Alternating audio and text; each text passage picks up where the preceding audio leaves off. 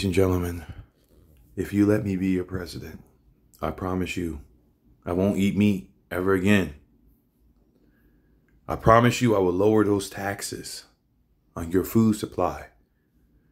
I promise you that I will not, and I mean I will not have sexual relations with Monica Lewinsky.